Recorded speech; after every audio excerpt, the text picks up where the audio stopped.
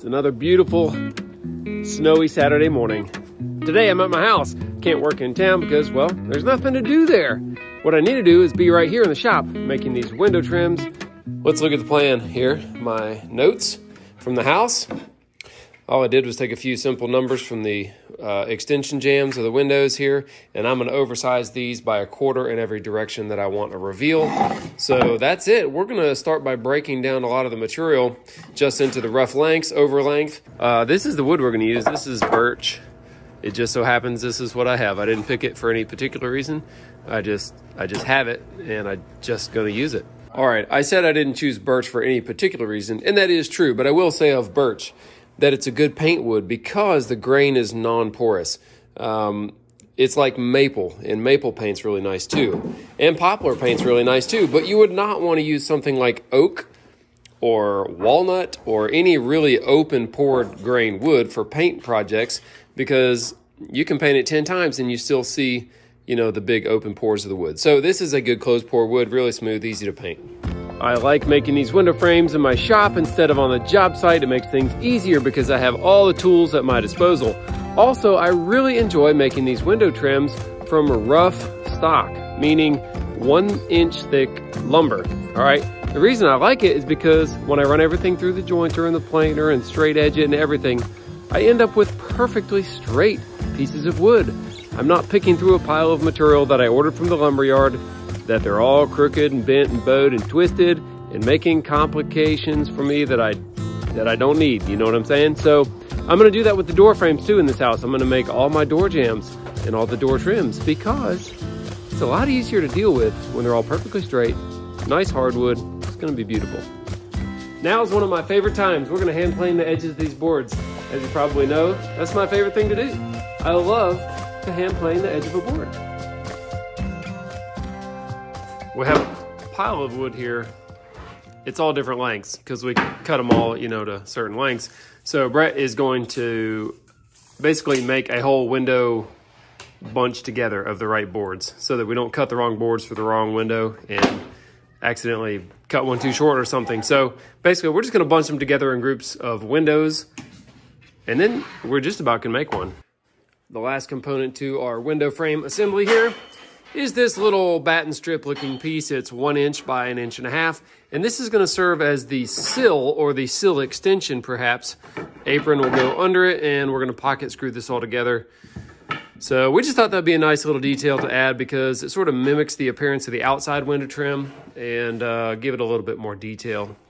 The carpenter's favorite tool in the shed. All right, let's get to it. Pocket screw it.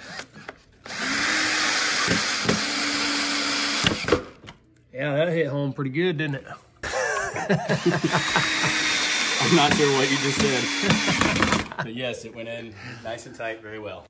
So check out the vacuum here. I just added this drum liner here. This is like a giant plastic liner here. What that allows me to do is use the bags in the vacuum, and the liner holds the bag into the drum. All right, so if there was not this big heavy plastic liner, the vacuum would actually suck a loose bag up into the machine. It would go whoop, and it would get probably wrapped up in the thing there. So it is necessary and critical that you use one of these liners here if you're gonna bag straight into your drum. So why don't I do this on my normal jobs, you might ask? Well, so far I haven't found anybody that is willing to pay me what it really costs to do this in labor and in material, because it's easily double the cost of just buying wood from the hardware store or wherever you get it. And it takes a lot more time to actually process that material into that straight board that I love so dearly. But hey, I can do it for myself and nobody's complaining.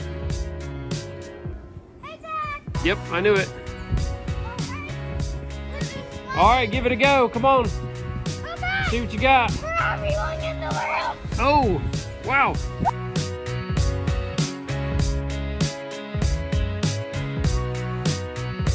Only a few minutes ago, it was a rough board. And look, we have a nice window. Well, and the rest of it, sawdust. It's gonna be a wrap for this morning. Brett's headed off to his real job. Yeah. So we're gonna shut it down here. and we have a couple frames to show for our laborers. Here we go. You know, one scary thing about doing this is we're putting a lot of time into these things, and we're going to paint them and everything and then take them to the job. So, like, what I'm saying is I hope they're the right size. That's all.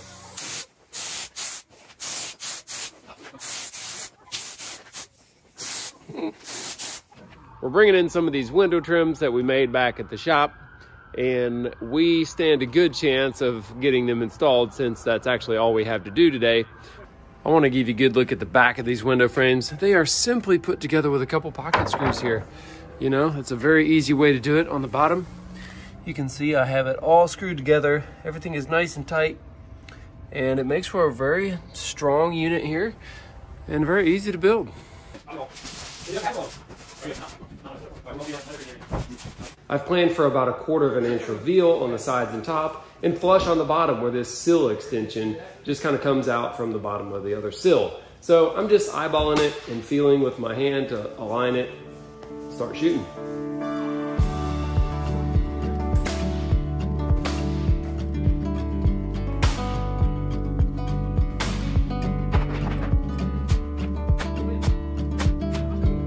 I got the honor of having Brett's dad right here. He's doing some fine work in here, filling these nail holes and sanding. Yeah, this is just for relaxation. This is kind of like a, we need to play some rain sound and, you know, heart surgeon. How about that? Amazing. Not used to working on stuff that isn't moving. Oh no. Oh my goodness. Well, like, you know, we say it's no big deal.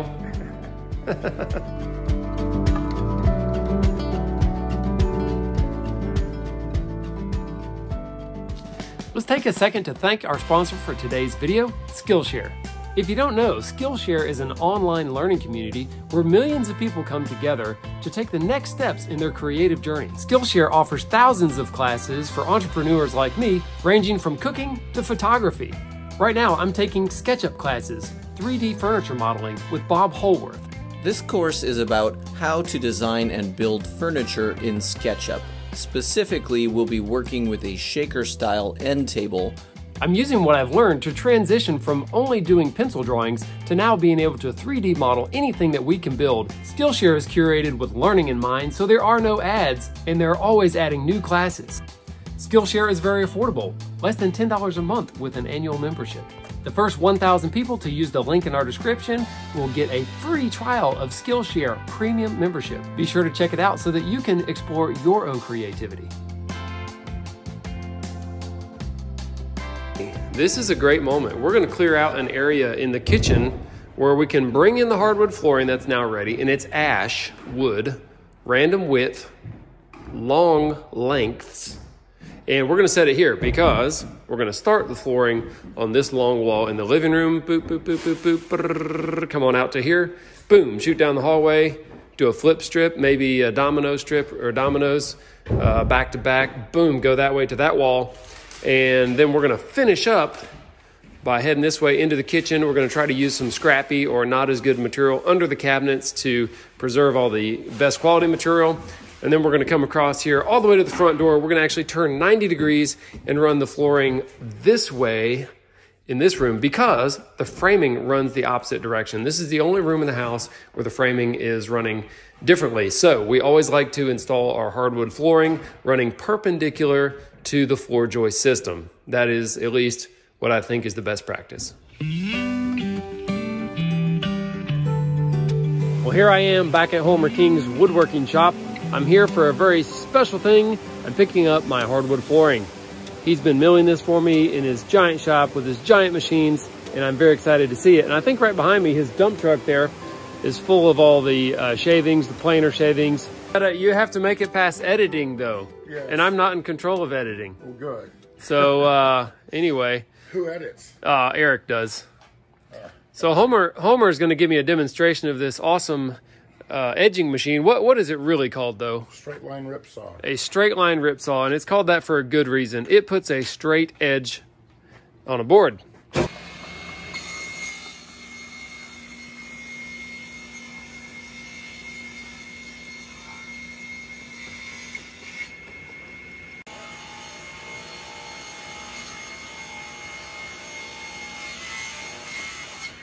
This material here belongs to someone else, but it is undergoing the same process my material went through. First, it goes through this giant green planer here. This is a porter, and this is a 3-foot wide jointer that is automatically fed. It's called a facing planer. Next, they flip it around and send it through this thickness planer. They go through about 2 passes, and that gets it to look about like this. So it's not 100% smooth, but the last little bit of material will be removed by the machine that puts the tongue and groove on it. After all the boards are made to be the same thickness, they run through this automatically fed straight line ripper, which uses a laser line to identify the location of the cut, and these giant feed belts here that draw the board in perfectly straight and maintain a straight feed consistently through the machine. That thing is pretty awesome. And what is left? Well, a pile of straight boards with straight edges and this pile of rip material here. So, hey, this makes some great kindling right here, and these guys make it in massive quantities. Well, we'll get a little look at my material. Here's some of it. I'll get some shots outside so that we can really see it, but this is the bottom side that's grooved here, and these grooves kind of help with stability, give it a little bit of airflow, and help prevent cupping and such, and there are other reasons that I don't know about, but somebody could probably tell me. The last machine that my material went through is this molder head cutter. I want to say this is a 6-head machine. It takes material off of all 4 sides of the wood as it travels through here. This is a monster machine. I don't know how to say that, so I'm not even going to try. But I can tell you that it is very big. It's massive. It's very old looking. And it's extremely industrial, not for the home shop. But what it does is it planes the top, the final thickness. It planes the bottom with the grooves in it, and it puts a groove on one edge and a tongue on the other edge, and it actually makes a flat board become a piece of flooring. Yeah, and tool envy is a real thing, folks. Let's check out his jointer. He's got a power feed for it. This is a 16-inch wide jointer that appears to be about 10 feet long. That's pretty awesome. Now you can see that this stuff is long. It's like 12 feet long, a lot of it. And we did a random width. We used 3-inch, 4-inch, 5-inch, 6-inch, and 7-inch wide boards. Why did I do that, you might ask? Because that's how you maximize the yield of the wood from its various widths that I obtained it in. So by doing that, we get the most amount of coverage out of this pile of wood. It is going to be a little tricky getting this on here, though. Let's see here. My trailer is not really made out for this so much here, so the fender's getting in the way. This is pretty nice to have some help here. We're getting all the wood moved in, trying to stack it in their respectable width for the sake of being able to tell how much of each kind I have.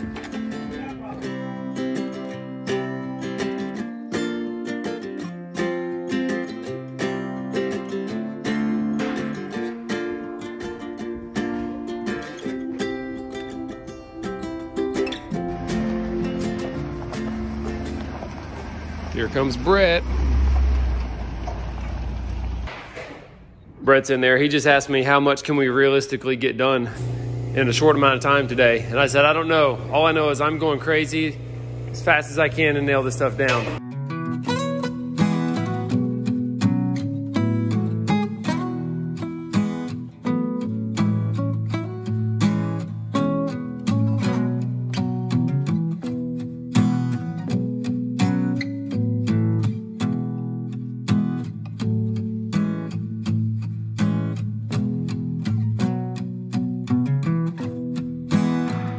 So it's been 4 hours. We started at 8, it is now 12, and we have all of the living, kitchen, dining area starting into the entry hallway from the back, and some of this one bedroom because it all ran in here. So I need to make a reverse strip right here to change the direction of the way we're traveling and nailing the wood. So I'm actually going to take enough wood home, and I'm going to mill a piece that has a double tongue. It'll lock into this, lay down, and get nailed back that way, allowing us to reverse. We put down quite a bit of material here. I know it's going to be super tight as far as having enough material. So let me explain That's the reason why we omitted the flooring around here under the kitchen cabinets. We need to save as many boards as possible. We also left out this closet. We put a threshold piece so the closet could be done separately. We have a few other things we're gonna do related to that. There's gonna be a bench seat here about 18 inches out, so we're gonna skip that and save material because I really don't want to run out. We have to do this whole bedroom still. We are going to put a threshold in this closet doorway so that that area in the closet could be done separately in the case that I don't have enough of this kind of wood. I want to talk about this mallet really quickly. The rubber side is primarily for hitting the nailer, okay? The metal side is for hitting your boards in tight, and it's tapered so that you don't hit the top edge of your wood. You hit the bottom edge where it won't be seen in the case that you put a dent in it, which you certainly will if you strike it with this heavy mallet. These really wide boards, the widest ones, are 8 inches wide. They would be quite prone to cupping. And so what we're going to do is recommended for these to actually face nail them in the middle of the board, okay? And not just straight down, because a nail straight up and down can squeak and be loose. So you actually fire one this way at an angle and the other way. We call that crossing it up. Down the length of the board, about every 2 feet, we'll shoot 2 nails. They'll be crossed up, all the way down, and that is going to hold the middle of the board from being able to lift up from the floor in between where it is nailed on this edge, and on the back edge it will be held in with the last board. Another thing here, these boards are not end matched. What that means is they don't have a tongue and groove that goes across the end of the board like typical mass-produced manufactured hardwood flooring. So that is another reason we're going to put face nails in the ends of the boards, is to prevent the ends of the boards from one cupping and the other staying flat, causing a little catch. Seriously, I'm not throwing away anything. Even this cracked board right here, I will cut some straight edges on that joker and nail it down in a closet. I'm not even kidding. Like, you think I'm kidding? Trust me, I'm not. That's for real right now. So why did we cut this so close on material? Well, the reason is I bought this material about 5 years ago, having no idea that it might be approximately the right amount to do this house. So it just so happened to look pretty close, so I had it milled, and now we're gonna find out how far we can go with it. So that's why. It's not like I can't add stuff or something. I wanna take a quick second to show this piece of wood that I modified here. I took it home and cut the groove side off. And so there's the tongue side, factory tongue side, and what I did is I duplicated it, except my edge is square. I just duplicated the tongue side so that I have a double-tongued board here, so I can go all the way across the room with a double tongue. That allows me to make what I call a reverse strip. So we ran this wood in here from the living room, and you can see right here I've got the groove side, so I need the tongue to go in that and then stick out a tongue this way. So that'll be a nice little reverse strip. Next, I need to deal with this access hole. We left a giant access hole into the crawl space because we thought we would put the heating and air conditioning in here in the crawl, but we didn't. So we just need a manhole sized hole here. So I'm gonna box this opening down to something smaller and then make it like a cover that you can lift off to get access to the crawl space. There is no outside access to the crawl.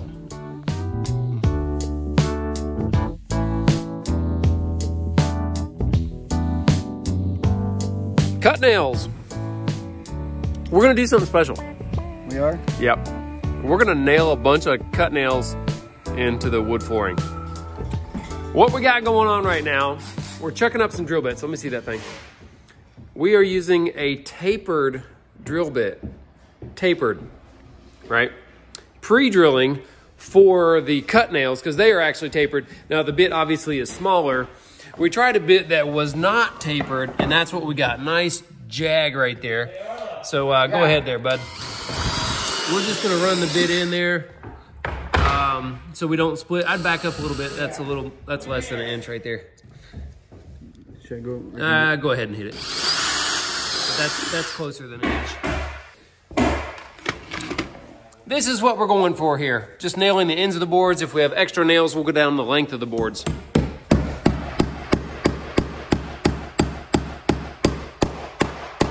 Need a bigger hammer there, bub?